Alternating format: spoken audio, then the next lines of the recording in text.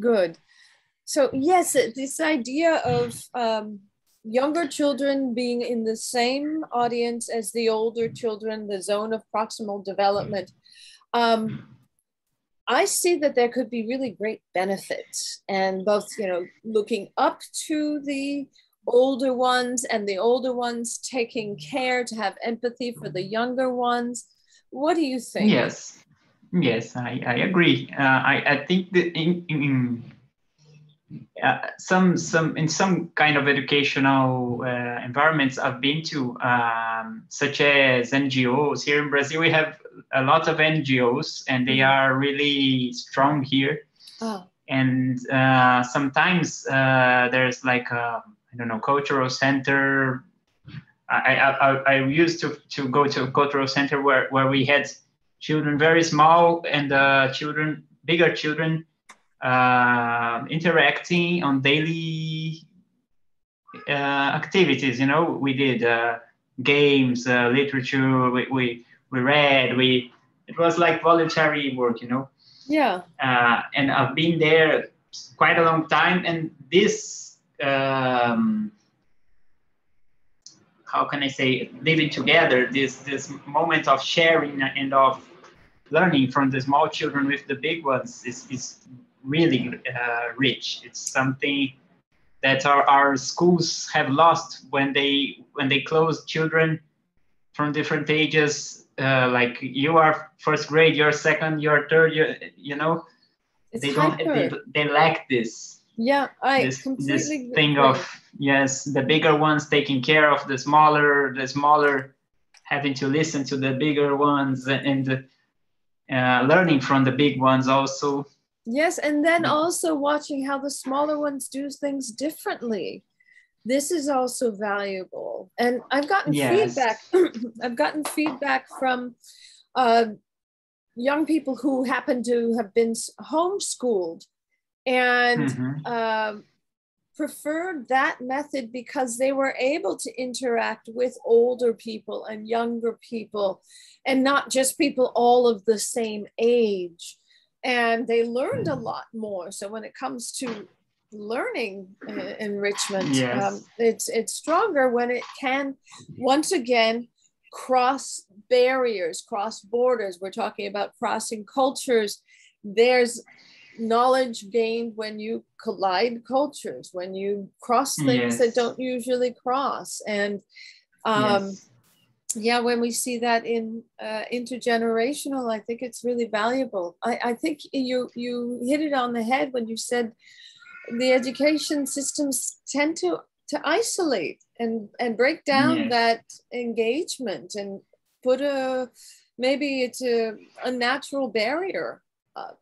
Yes. There are some projects here, like doing cross, projects where the bigger children are together with the smaller. Like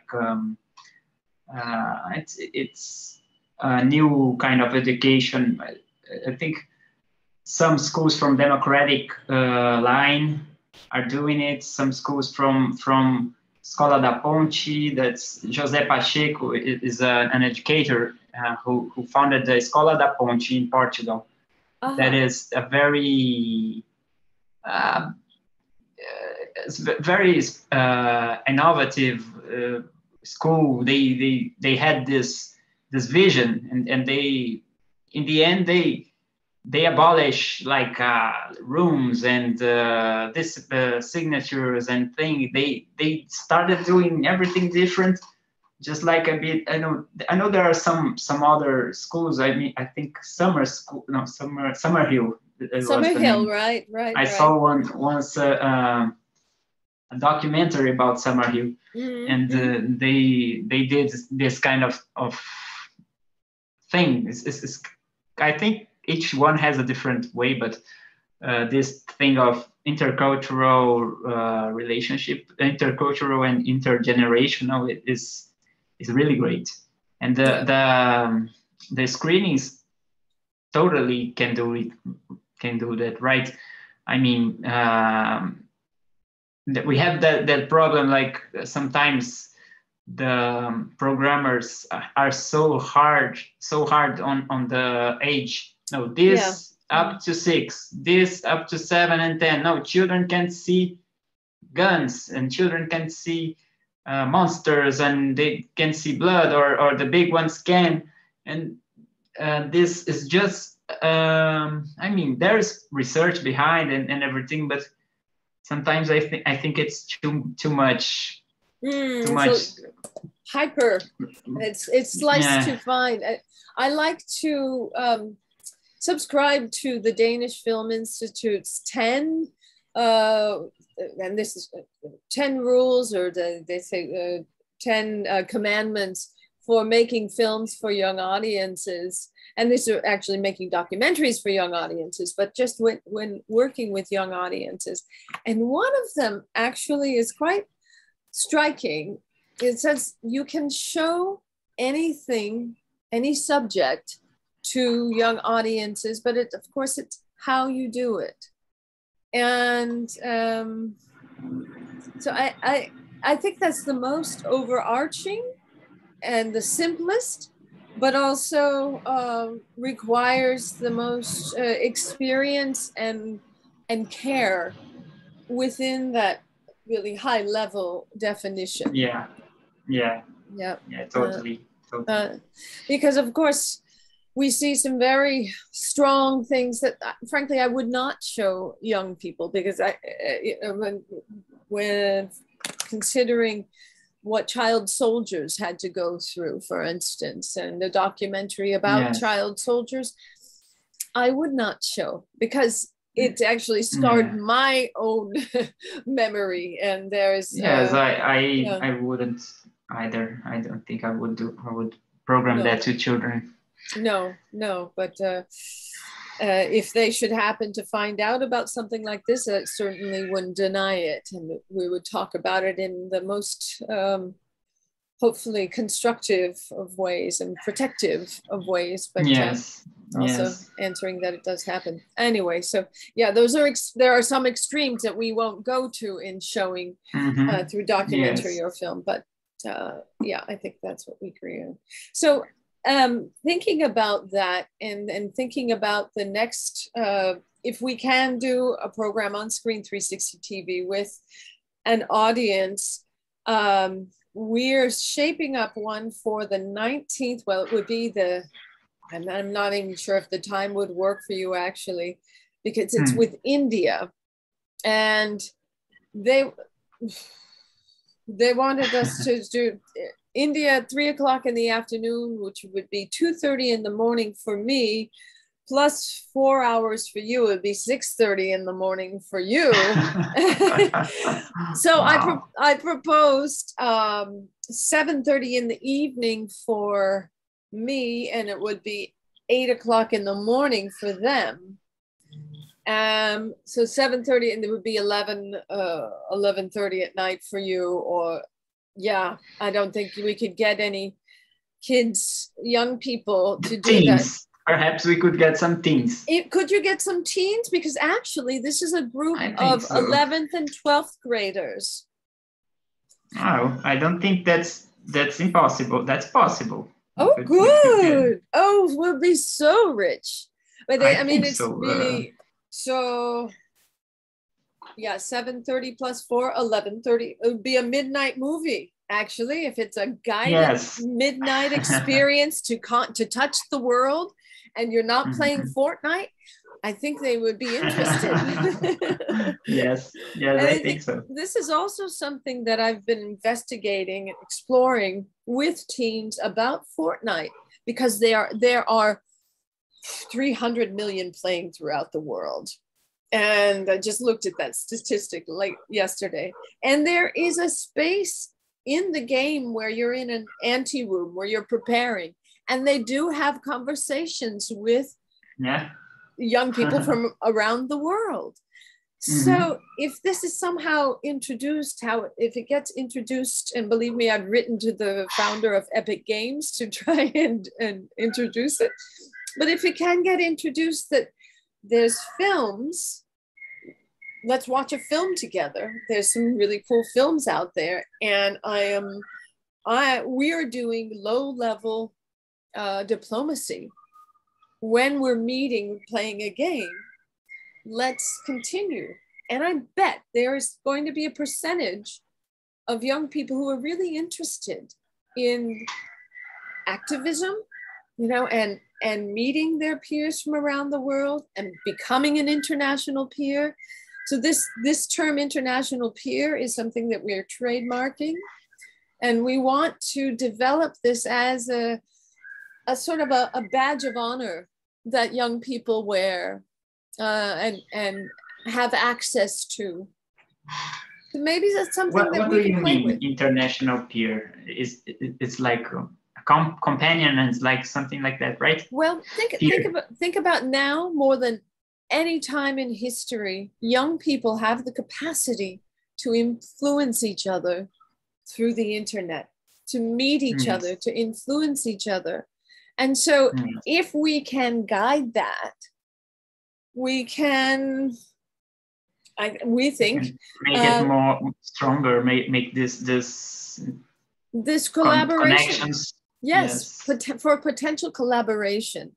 And this aspect is why the Peace Innovation Lab at Stanford calls Screen 360 TV a positive peace technology. So and I'm writing a proposal now to the American Embassy in The Hague, and there's also an office for the Peace Innovation Lab there. This is something I think that's really, really positive and strong. And this is where they would recognize the peace. So I think it could be something that we float to young people to see how they would feel about being young ambassadors, in a sense, international peers, and creating that network where they do talk to each other. When they hear that something has gone wrong in one country and they have this access to it, what's going on? What do you hear? What are the adults saying? Great. Yeah, this is great because I myself, I had the chance to travel to different countries when I was young. And I had the chance to know some people from other countries. But I see there are many people in Brazil that couldn't have this opportunity. Exactly. And the internet could do it, right?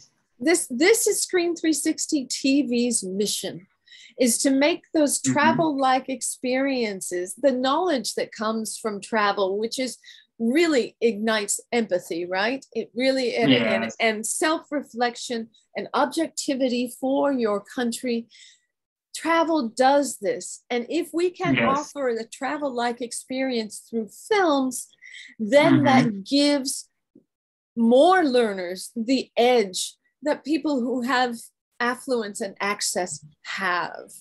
So this is really leveling the playing field, and this is what Screen 360 TV is all about. So I think, you know, maybe posing to the teenagers you have access to that, you know, how do you feel about being a young ambassador, an international peer? And we just made the stickers for Screen 360 TV. I'll show you right here. But now I want to make a sticker. The next thing would be, I'm an international peer. Are you? Something like this. And maybe they can help us design it. So we can pose it as also a design opportunity. And I'll ask these questions in very short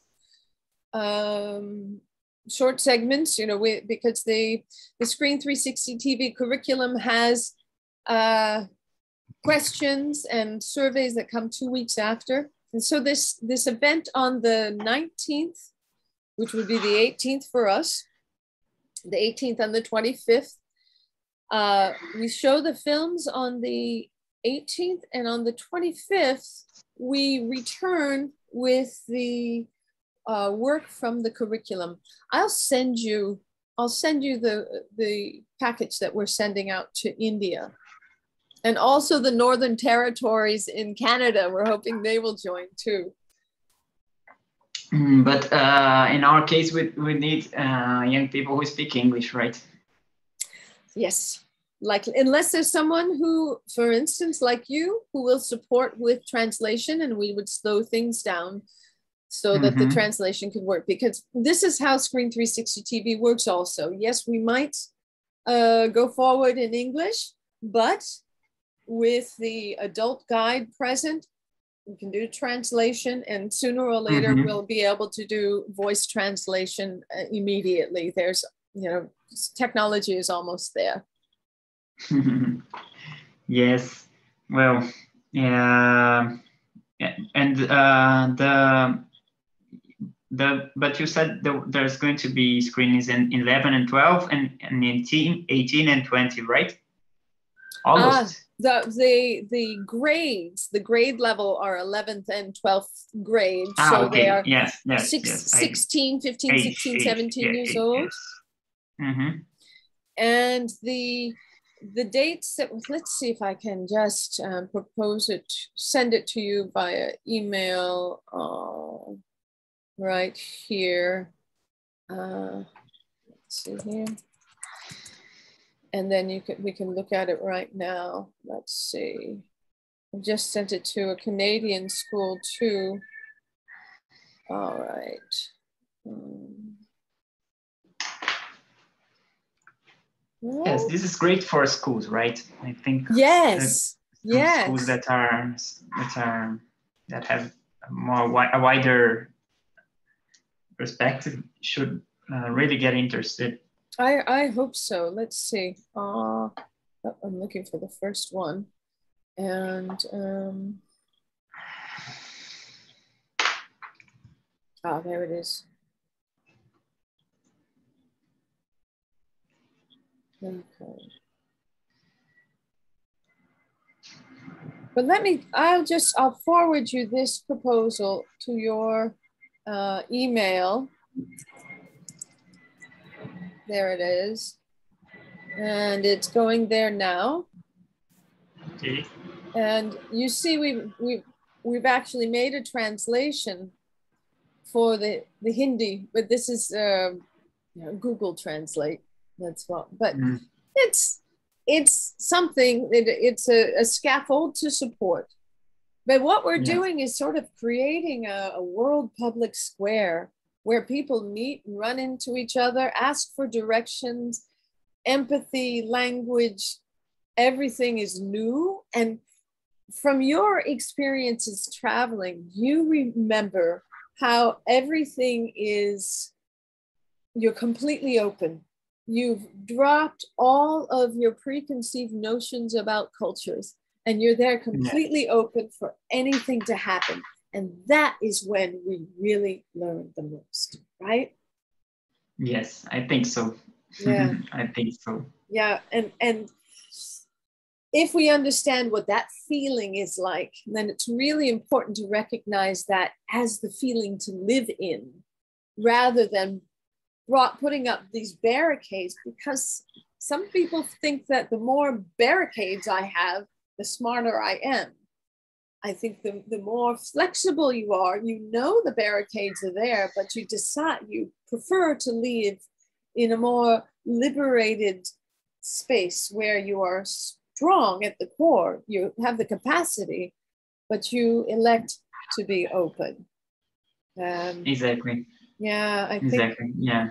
I think really it is also, I mean, this is where my dance experience is coming in, and understanding what sensations feel like in your body, because after all, that's what helps us make decisions. And when we're pushed, it's hard to feel what that's like. And oftentimes I think school, society, things push us and we forget to feel what we're supposed to feel like. So, wow. It's true. Yeah. So really true. It's 12 o'clock now. I want to be honor your time. So after, I don't, you probably don't have time to send things out now, but maybe if you can remember it, you're in touch with the teenagers, tell them about this potential midnight screening or 11:30 screening. Okay. It will be on the 18th and on the 20th, right? 18th and 25th. And 25th. Yeah, Okay. so it's the 19th. Let me follow up with that, a note with you, for you, because the information I just sent you via email is showing the 19th and 26th. So we are going, and we are still setting that time. So I'll follow up and confirm that time. I'm asking the person in charge if she would reconsider doing it in the first hour of the school day rather than in the last hour of the school day. Okay. Yeah, I hope so. I hope she does. Hope so. Yeah, because 2:30 in the morning will be hard to do. And then if you can participate, that will actually be a little more leverage to do it first thing in the morning for them. And in that, for it India. would be in the morning. For India, yeah, but yes. for you it would be in the 11, late 11:30, late night. Yes. Yeah, in the late night. I have to check who could be those things. It's just that in this moment with the festival, I am so busy that I really don't know if I can get. But in times when things are more normal, yeah, it's easier. After the 16th, right? After your... Yes, exactly. Yeah, okay. You know what I should do is make you a little flyer that might be easy when somebody comes to mind. Yes. But yes. I know your focus is truly completely until the 16th. Yeah. So we won't worry about that. But if something comes up, yeah, that's good. Flyer. But I like to know the project better, and I think it's really powerful. I think so too. We just need to have stronger partners like television stations who will support it, and especially technologically. But yeah. And I'd also love to do a co-production with you with the two kids. And I'm sorry that it was disappointing that there weren't more of them, but this brother and sister is no really problem. They wonderful. are really interesting. They're wonderful. Yeah. Yeah. I really like them. I mean, and here are two kids from cross-cultural development, and they're so engaged in their heritage, and that's the beautiful thing as weavers. Yes. I don't know if I sent you the video about them, but this is something that we could do, a cross-cultural piece about them. And because it's in Spanish, of course, we strengthen that bond also with the US and Spanish speakers. And the US needs to see the value of having value of multilingualism and the value of heritage, of having a strong heritage. Yeah. That is really valuable. Yeah. So more to come. More to come. Yeah. Good luck. I'll try and see as many as I can at the. Yes, if you whatever you can, it's going to be nice. In the 19 in the evening here, it would be 3 the afternoon there. I think 3 or 4 in the afternoon. Yes, the awards. We will have the awards, and in the other days we will have moments. We call them moments. It's presentation, and so there will be presentations from different people, and 2 of them will have parts in English. Okay. One will be about Vygotsky of Israel, who is writing this book on the story of children's television, and he's going to make like a streaming. How do I say? Yes, he's going to be promoting the book and saying some things about that. We will have also Maya's workshop one day. Okay. Perhaps you might be interested. It's the master class actually. Oh, okay. On the 16th, but Maya is at 16 p.m. 4 p.m. 4 p.m. Here. So it'll be 12 p.m. for 12. us. Yes. Okay. Oh, that's quite manageable. Good. Well, I'll make sure to register so you know I'm there. Okay. Okay. If you have the opportunity, to be great to have you. Oh, that would be great. Great. That's is Maya coming to you, or is she zooming in? Zooming. Everything's via internet this year. How and are things opening up in Brazil, or are you still really locked down and masking? People are opening, but we have like 30% of vaccinated people, so it's yet soon. Yes, it's too soon. Yeah, we need to vaccinate. It's like 30% totally vaccinated. It's already something, but we need I think at least 50% to start to think about. But people are already celebrating. I know, and the same here, but we're already starting to go back with the masks because of the Delta strain, right? Exactly. So this is, we keep it going like this. And I'm happy about this. Otherwise, we wouldn't have this conversation. And this is really great. This is really great. Yes, and I'll send you a copy of this documentation, because our conversations are really valuable, Daniel. I don't think we know how valuable they are until 10 years from now, when we see that we've been thinking and talking about this. So, and I completely believe in the micro zeitgeist. Our conversation has its own power and like a micro zeitgeist, I call it. So the ideas that happen here are the ideas that happen because you and I are here thinking about them together. Great. Yes, I believe in this. Yeah, the power of the thought and the ideas, no, the dreams. Right. And this is how they float and cross-pollinate. It's right. And we don't own. That's one of the things that when I'm teaching design thinking, I said, don't be married to your ideas, because if you don't put them out there, people can't build on them and come up with a better idea or one that works differently for them. Right. So there we are. Ideas are meant to be shared. Exactly. I agree totally. Okay. Well, with that, toi, as they say in Germany. Good luck. Mehr to break a leg. Thanks a lot. Okay. We'll look for you then. Oh, do you have any idea when you might put a little section on of the Bautista kids? Sorry? The two kids from the US. Yes, on the award ceremony. Okay, super. That's really nice. All right. Thank you. See you later. Take care. Get some sleep. Bye-bye. Okay.